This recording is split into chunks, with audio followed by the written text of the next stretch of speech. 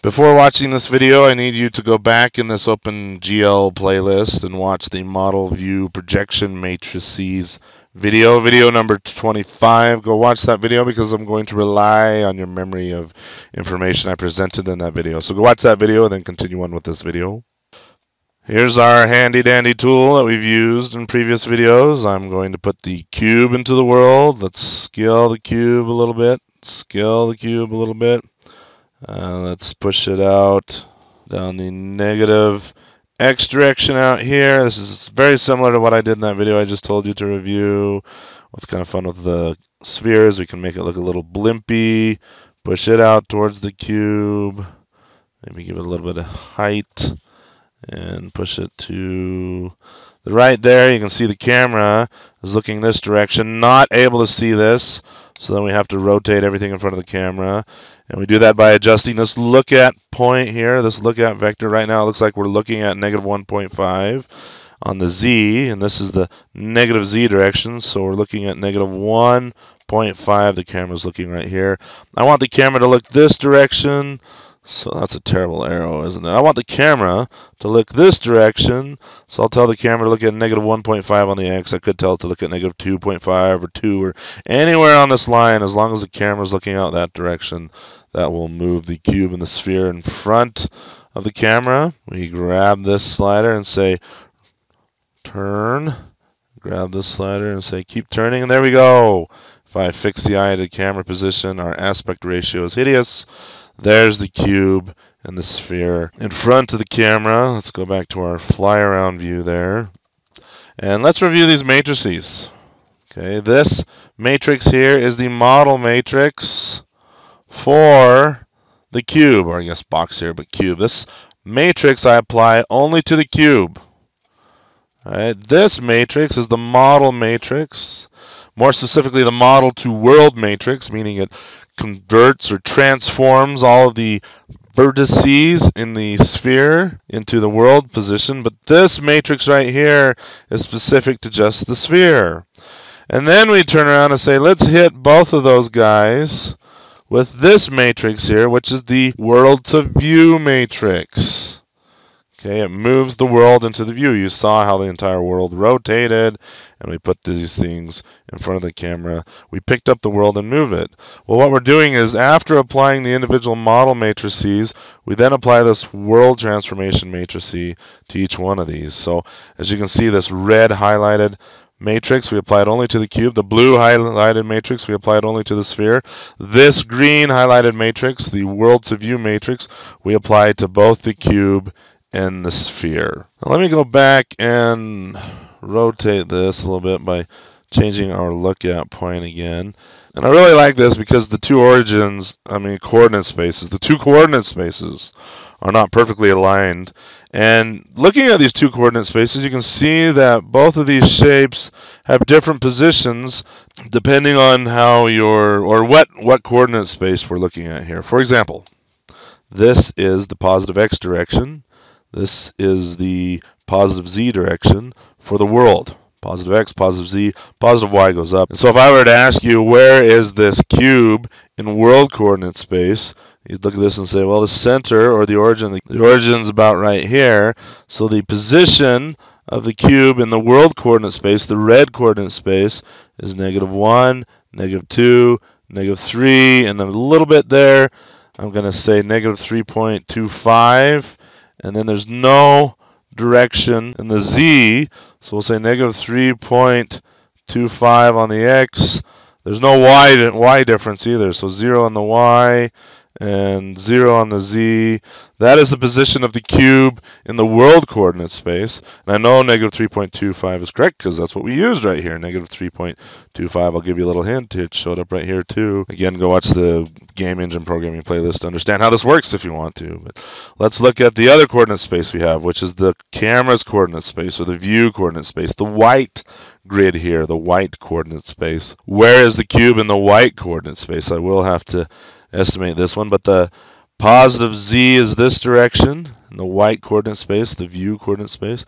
The positive X is this direction, and the positive Y is pointing the same direction as the world coordinate space. We haven't done anything to change that, but definitely the positive x and positive z are off from the world's coordinate space. In fact, you can see that we've essentially rotated the world by this amount right here that I shall call theta. Anyway, the basis vectors are different. The coordinate spaces are different. What is the location of the cube in the view's coordinate space? Well, I'm going to look here on the x. Let's see, to get to this origin right here, looks like we got to go about this far on the x. So roughly 1.5-ish on the x, negative 1.5. And the x, negative 1.5. The x, 0 on the y. The cube didn't go up or down 0 on the y. But then in the z direction, the negative z direction, I'll guess that it's negative 1, negative 2, and maybe half or 7.5, somewhere in there. We'll say 2.5. Negative 2.5. Rough guesstimate here. There you go. The cube has a different position depending on which coordinate space we're looking at. In the world coordinate space, it's negative 3.2500. In the view coordinate space, negative 1.50, negative 2.5. So it's very critical to say what coordinate system are we looking at. If we thought about our city or your city, whatever city you live in, here in Salt Lake City we use a grid coordinate system, so I could actually say you live at 1575 south and 1342 east. And that's literally an XY, but it's north, south, east, west. But it's essentially a coordinate that I can use to get to your location. Now, if I give you that number and you start using that in the global world coordinate space, meaning our entire world, what you would use on your GPS, first of all, the numbers don't translate very well. But if they did, then you would end up somewhere completely different because I gave you the wrong coordinates for the space that you're considering. I was thinking in city coordinates and you were thinking in world coordinates. So it's important to be aware that when we have coordinates, they are with respect to the coordinate space we're talking about. Now in this example, it's kind of boring because I have both of the origins lined up here, but I could certainly come in here and say, let's move the camera position so we can, let's see, slide this out here and slide that out there. You can see now the origins are definitely not lined up. In view coordinate space, here's our camera. We've seen in several videos, but the camera is still at the origin of the view coordinate space. But where's the origin of the world coordinate space now? Let me get my red. The origin of the world coordinate space is right here. We moved it out here. The cube still has a location of negative 1, 2, 3.25 in the world coordinate space. Negative 3.25, exact same coordinate that the cube had previously when I had the world in a different position. We did not change the negative 3.25. The cube's position or model to world transformation matrix puts it at negative 3.25, 0, 0 on the other coordinates. But now the cube's camera position has changed. The cube's camera position, I'm totally going to guess this, but before I actually do that, let's do our positive x direction that way, our positive z direction that way, our positive y is that direction, overlaps with that positional vector. Let me get rid of that. The positive y straight up, our world coordinates, or our view coordinates. Well, this is still the positive x, positive z, positive y. What's the cube's position in the, view coordinates? What's the cube's position in the view's coordinates? Well, it looks like, I'm totally guessing here, but on the x, it's going to be negative 1, negative 2. So if I follow this out all the way here, would it intersect with the, I can't tell. I'm going to guess negative 2. I could be totally off there. Negative 2. I didn't change the y at all, so that's still 0. But then on the z's definitely changed. It's 1, negative 2, negative 3, negative 4, negative 5, negative 6, negative 7, negative 8, negative 9, negative 12. I don't know, negative 15 maybe. Totally guessing here. But the cube has a different position in the world coordinate system than it does in the view coordinate system. So it's important to understand these positions with view to world. What's even kind of cool, we can figure out where the camera is. The camera is at 0, 0 in the white view coordinate space, but in the world's coordinate space, the camera is actually at 1, 2, 3, 4 on the x, so that's 4. Let's do red. Let's do red. The camera's position in the world is 4 on the X, 0 on the Y. There's no up, down here.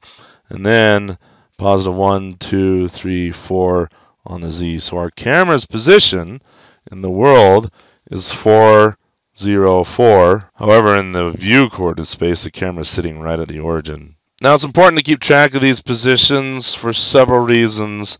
I'll give you a simple example we're going to come up on early, but then this just keeps coming up and up and up and up. Say we want to light our scene. We want to put a light out here. If I place the light, let's put the light right about here. I put a light bulb right there. Then we would expect this side of the sphere and this side of the cube to light up pretty strongly because there's a light right there. This edge of the cube, or this edge of the sphere would be darker because it doesn't get as much light. But right here on this side of the sphere, we'd get some strong light. And so when we do our calculations, we do it with respect to the position of the light.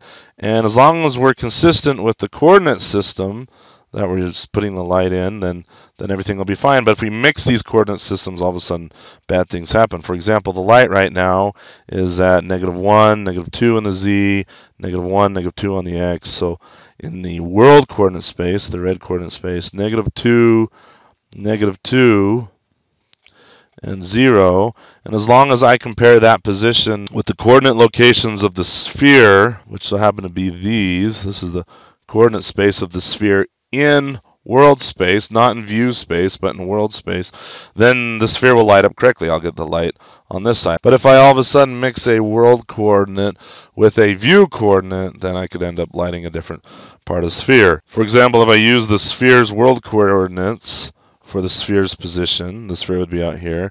But then if I interpreted this position as a view position instead of a world position, all of a sudden my lighting is going to be horrifically wrong because it will be -1, 2, -1, 2. My light will be here instead of over here. And so I think it's over here, but all of a sudden the sphere is being lighted from this direction. So we'll see a lot of light over here, and it'll be very dark over here, and we'll scratch our heads thinking, why is it dark over here? We put the light bulb here. Well, no, we didn't put the light bulb here because our math mixed coordinate positions, and we compared the sphere's world coordinates position with the light's view coordinate position. So I'll show you how to transform and make sure that we get all of our coordinates in the same coordinate space, so that when we do calculations like this, then everything will turn out correctly. Anyway, that is world position versus view position. It's important to understand the different coordinate spaces, how they work, and the different positions.